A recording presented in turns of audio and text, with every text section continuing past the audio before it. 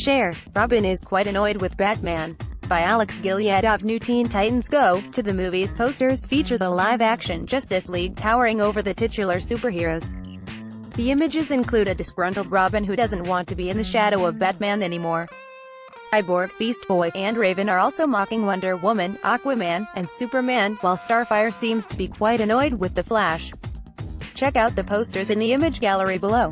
The feature-length animated movie, based on the Cartoon Network show, opens in theaters on July 27 in the US and August 3 in the UK. The story follows Teen Titans Robin, Scott Menville, Starfire, Hynden Walsh, Raven, Tara Strong, Cyborg, Kari Payton, and Beast Boy, Greg Cipes, trying to get their big pop culture break by seeking out a popular Hollywood director, Kristen Bell.